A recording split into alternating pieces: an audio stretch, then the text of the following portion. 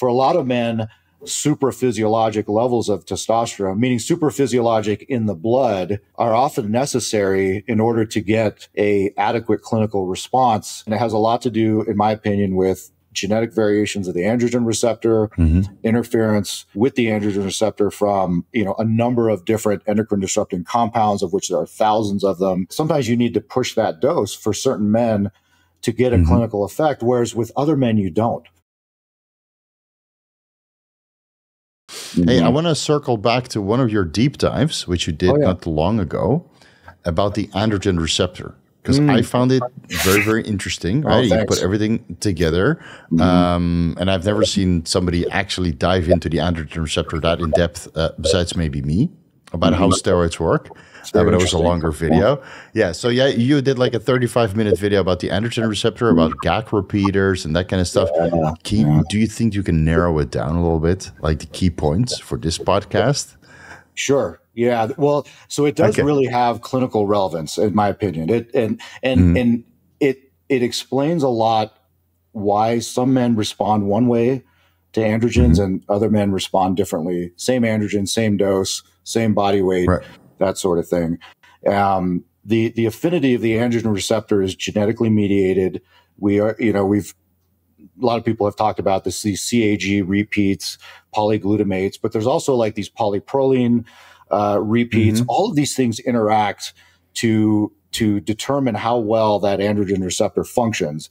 And if you think about it, it's the binding of testosterone to the androgen receptors. It's like that's just the first step in this big long process, right? That's out in the cytosol. You have two that attach, right? Yeah, exactly. It's a dimer, right? So there's a binding site that makes that happen with a conformational change.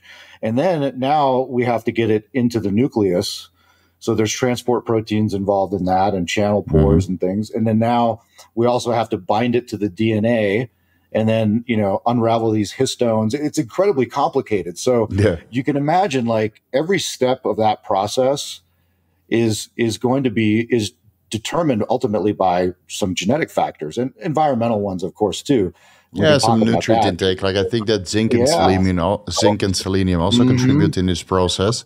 Absolutely. So this and not to mention endocrine disrupting compounds and chemicals that are everywhere that now are interfering with the binding of interfering with the function of the androgen receptor. So this is why, there's some physicians out there, and I think I've heard Keith Nichols say this on some podcasts. He's a well-known guy, I think, in the world of testosterone replacement therapy. And he says, for a lot of men, super physiologic levels of testosterone, meaning super physiologic in the blood, are often necessary in order to get a adequate clinical response.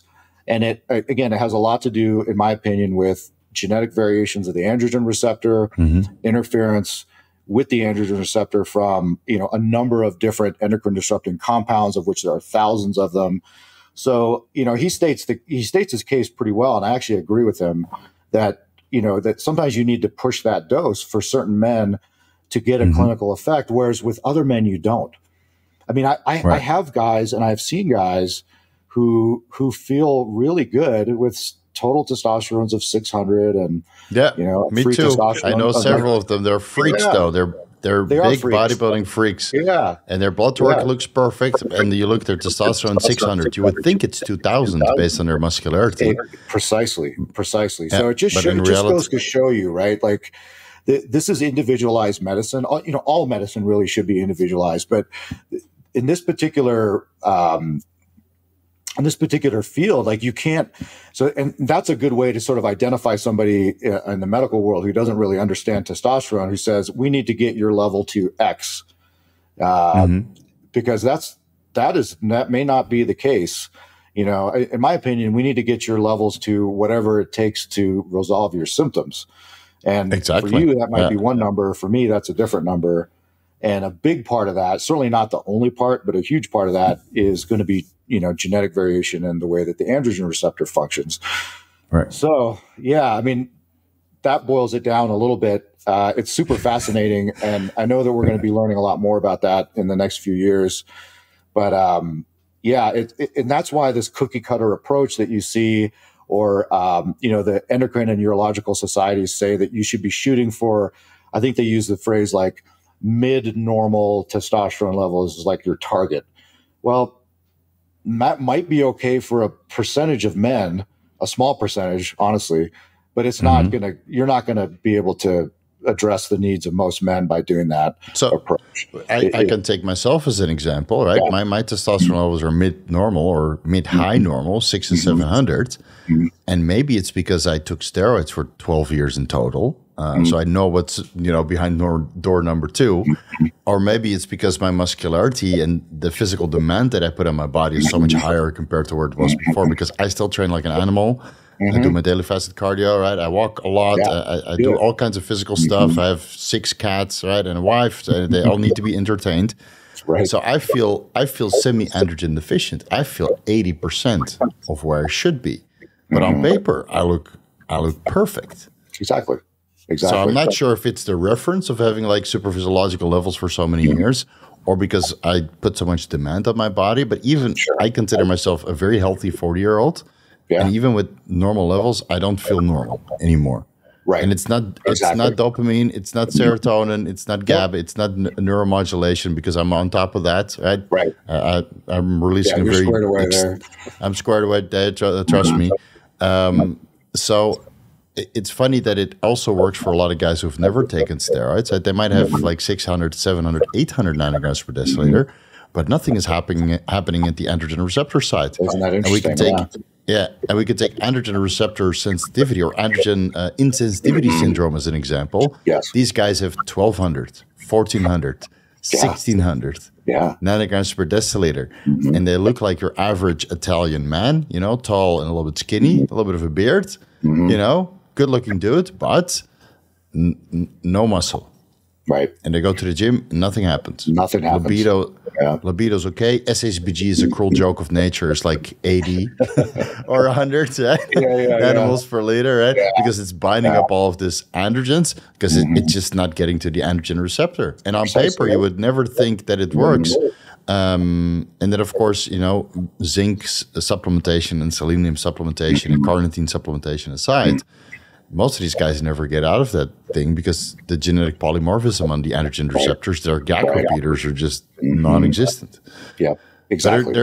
I know you mentioned in that deep dive that there's like an ideal range of GAC repeaters. Can you go a little bit in depth on that sense? So it's highly variable, somewhere between like 8 and like 30, and there's some ethnic differences that are sort of subtle, and whether they make a difference or not, it's kind of hard to say.